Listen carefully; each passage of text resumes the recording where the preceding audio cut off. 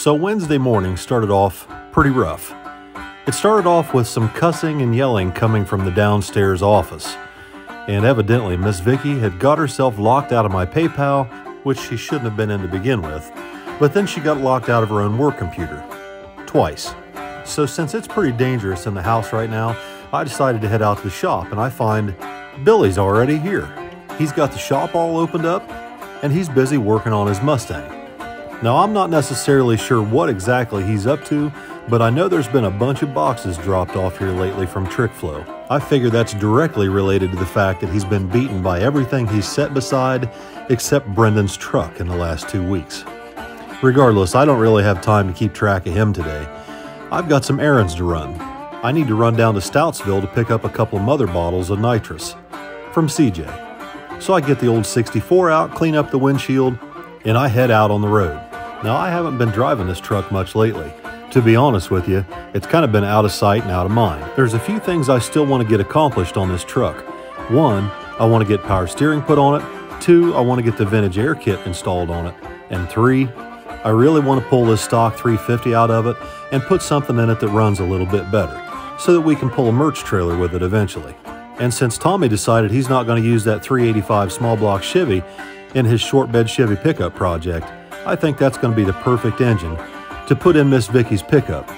I plan on getting started on that as soon as I get this 55 Chevy engine done and get the 55 back on the road. Anyway, by the time I got back to the shop, I see that Mr. Tommy has showed up today, and he's got his truck backed up to my shop door, and I can tell from a mile away that boy's up to no good. He's been aggravating the shit out of me about that 5.3 he's putting in his truck, and he's listening to all the internet experts that tell him exactly what he needs to do. He's located this supposedly all rebuilt 4L80E transmission that he plans on putting behind that 5.3 liter LS in his full-size pickup. And all the internet parrots that regurgitate bullshit that they've already heard somewhere else have got him all stirred up. Already got a shift kit and everything. Oh, shift kit. So they say that's all they need. They say that's all they need. Shift kit and a couple little parts, and they're ready for 800 horsepower. Oh, ready for 800 horse. So we'll see. We'll see. Where are you going to come up with 800 horsepower? He won't. He won't.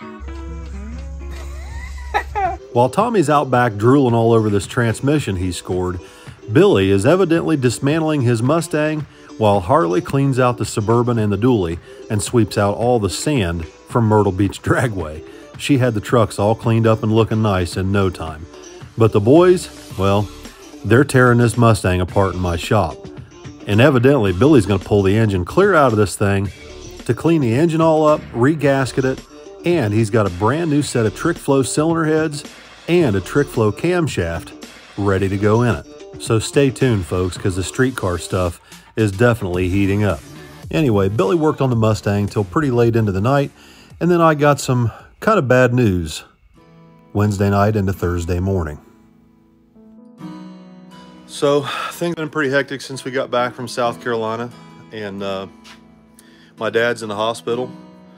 Again, he had open heart last week, and he's having some complications from the surgery. He's got an infection in his leg, and then he's got a blood clot in his other leg. So I'm going in there this morning to go see my dad. Now, my dad's never been very good at going to the doctor or going through procedures at the hospital. He does not like needles. He does not like operations. He doesn't like pain. He doesn't do well with it. He definitely struggles with depression from time to time, and my concern is if he doesn't get up and get going and do his exercises like they ask him to, he may get down and he may not come back. So I don't want to be hard on my dad, but I definitely want to make sure he understands it's important to do what the doctors are telling him to do. So I visited with him for a little while, and I think the one thing that really perked him up more than anything was talking to him about running beans this fall. Now, Dad's not going to be able to do it on his own, so Jeremy and I are going to run beans for him this year. And even though he was a little late getting his beans planted this spring, this year looks like his best crop of beans he's ever had. But his combine definitely needs a little bit of work. So I promised Dad as soon as I left the hospital, the first thing I'd do is gather up June Pup and we'd go up to the farm, and Jeremy and I would start getting a list together of everything we need to do to the combine to get it ready for bean season. Now this farm's been in my family since 1899, and the field right here in front of you was bought in 1902 by my great-great-great-grandfather. And my grandparents on my dad's side built this house back in the 70s. So this place means a lot to me and my brothers and my mom and dad. But in order for us to keep this place, it has to be farmed, because without the agriculture exemption for taxes, none of us would be able to afford to pay the property taxes to keep it in the family. So eventually it's going to be up to me and my brothers to help keep this place going, especially while Dad's laid up in the hospital. So anyway, once I got done up the farm, I came back down to the house, and Vicky and I made plans to have a little cookout on the patio tonight and invite Kenny and Harley out for dinner. Vicky got started making hamburgers, and I went ahead and pulled the Malibu in the shop to get started working on it. Because now that Billy's got this Pro Mod 302 sitting over here ready to go back down in his Mustang, it's only a matter of time before I'm going to have to lean on this Malibu quite a bit harder to stay in front. Now, regardless of what happens with the Mustang, my concern right now is getting this Dash 4 line replaced with a Dash 6 and getting these little pea shooter solenoids replaced with these new Nitrous Express Lightning solenoids. So Kenny and I got started removing the Dash 4 line and replacing it with the Dash 6 to hopefully alleviate some of the restriction in the smaller line. The new line requires some new fittings and new bottle nuts, because these Lightning valves currently have a Dash 4 bottle nut on them that won't work with the new Dash 6 line. Kenny and I stopped working just long enough to get a bite to eat and then went right back to work. All right guys, so we're out here in the shop working on the Malibu and ran into a couple of snags. The Nitrous Express bottles that I have, well, most of them have that Lightning valve, and they take a different bottle nut adapter than what I picked up at Jegs the other day. So I got to take those back and get the right ones. And then also these new solenoids, they won't mount the same way the old ones did. So I'm going to look around tomorrow while I'm at Jegs and see if I can't find some different brackets to mount my nitrous solenoids. So I was thinking about going out and testing this thing tonight and see if it worked, but I can't do that. So have to wait till tomorrow. Oh God, I can hear her coming. I had to sit down and write down all the details so that I don't forget anything. So Kenny had to leave. Why? Harley got locked out of her own vehicle at the gas station. What? Yep. Does he have a spare key?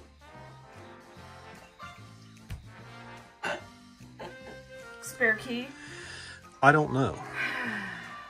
Junior did it. Oh no. He's in hot water. Yes. All right.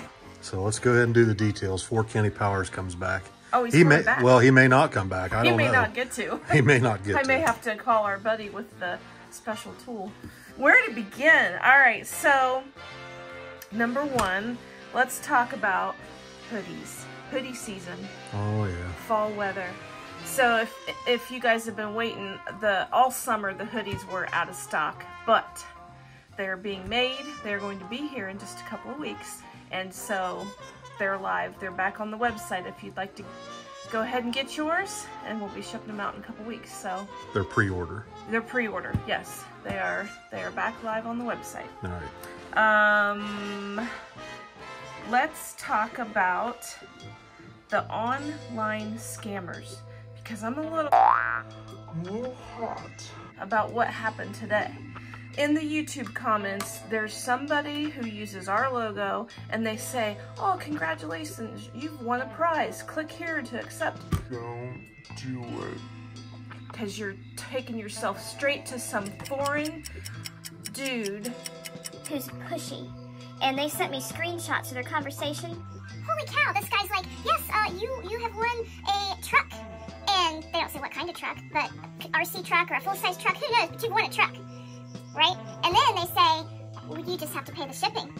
And the shipping, they give you an option, FedEx, and they want you to pick $140 or $150. You get to choose which shipping you want. And then choose PayPal or what is it, Cash App or whatever. They're just trying to get you to pay the shipping money and then rob you. they're going to take your money and you're never going to get any truck. It's not us. We would never give a prize away that way. And they get very pushy. This woman actually kind of engaged with them a little bit. And they get pushier and pushier. And, like, anybody who knows us would be like, this isn't Bill. This isn't Vicky. Right? Just don't click on it. That's all. On that topic. Is that it now? No. Oh. Can we talk about the big news we got last night? We can talk about anything you want to talk about. This is going to be both good news and bad news. I'll do the bad news first. We're not going to War in the Woods. I know that that's where we thought we were going, but it turns out there has been a schedule change. Do you want to tell them why? I'm waiting for you. All right. So, you guys remember No Prep Kings? Our boys... Just remember, everybody, when you've bitched at me about interrupting my wife, tonight I'm not interrupting. We're going to let this fly. Go ahead. How many timers are you going to put on me? It's been 4 minutes right now. Okay. So, the boys got to be part of the No Prep Kings Locals Only show, which is hosted by Farm Truck and Asian. Right. They filmed their episode back in June at our home track trails. Well, we were told that there was going to be a season-ending finale where the winner from each track got to do a runoff. Well, they told us it was going to be Colorado, and that just wasn't in the cards for us. Like, we weren't going to be able to make a trip clear to Colorado, so we didn't think we were going to get to do the finale. Well, guess what? The producer texted Tommy last night and said, hey, we've changed the schedule, and now we're going to film the finale at Norwalk, at Summit what's it called? Summit Raceway. So that's only like a few hours from us. Summit Motorsports Park. Thank you. Couldn't think of it.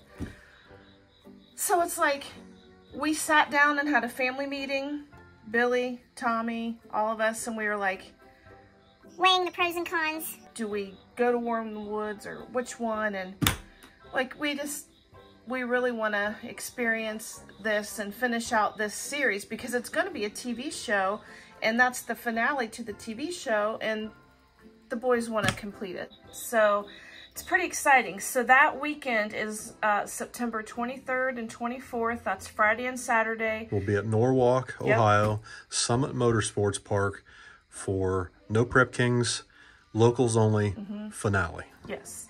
And I believe that the majority of that Locals Only race is actually on Saturday. But we'll be there both days. Okay. Will you have merch? Lots of merch. Hoodies, long sleeve tees, t-shirts, decals, stickers. We'll have all the stuff. Billy will have Street Racing Channel stuff.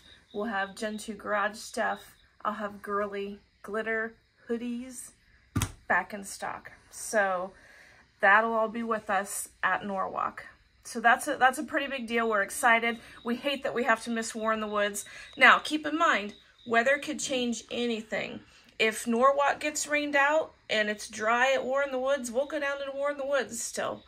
And vice versa. Just we'll leave our options open. But or if we blow everything up the week prior, we just won't be there, period. Right. God, that would suck. Okay. Let's not speak of that. So anybody who's interested in going to this No Prep Kings thing, on Facebook, there's a good page to follow, and it's called Street Outlaws Live, Facebook page, Street Outlaws Live, that has the links if you want to get tickets that are cheaper. Because you can get tickets the day of at the gate, but if you like to get a deal and get tickets ahead of time, go to Street Outlaws Live Facebook page. What else? So we're at 7 minutes, 36 seconds. My arm's falling asleep and the phone battery's going dead. Pressure. That's all. I did it.